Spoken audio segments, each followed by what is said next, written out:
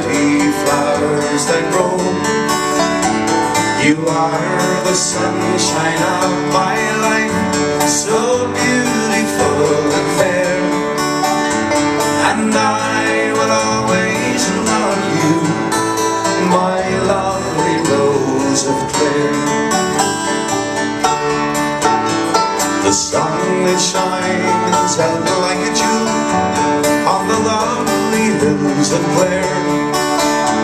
When I stroll around with my sweet love for the evening at the fair, her eyes shone like silver streams with her long golden hair. I won the heart of a young sweet lass, my lovely rose of Clare. Oh, my lovely rose of Clare, you're the sweetest girl I know. You're the queen of all the roses, like the pretty flowers that grow. You are the sunshine of my life, so beautiful and fair, and I will always love you, my lovely rose of Clare.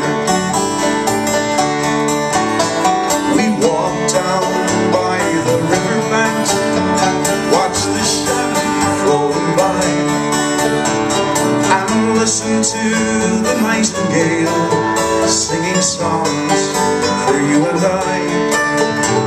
And now to say goodbye, farewell to all you true and fair, for I have stolen the heart of one, my lovely rose of Clare.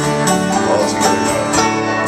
Oh, my lovely rose of Clare, you're the sweetest girl I know. You're the queen of all the roses, like the pretty flowers that grow.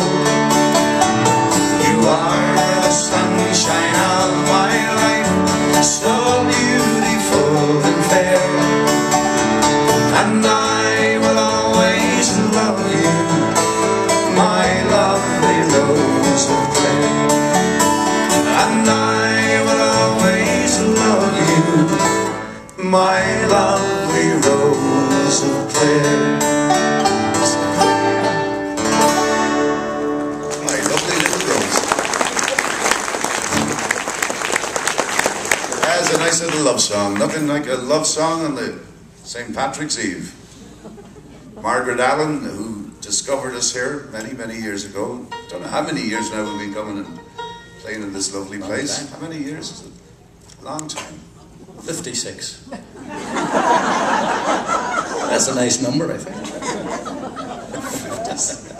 I don't know, but she's a sweetheart of a girl, and before the show started she came up and she says, I have a couple of presents for you. What do you buy the men that have everything? I said, I don't know. What did you get? She goes, well, I hope you don't already have one of these at home, she says. This is it right here. It's a pierogi.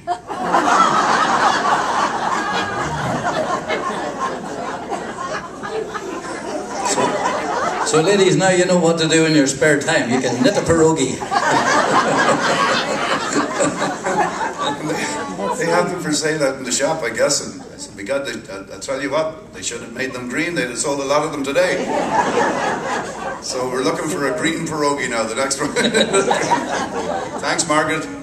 I don't know what I'm going to do with this. Don't eat it all at once. How many people get a pierogi for a present, huh? On St. Patrick's Day, exactly. What does that mean?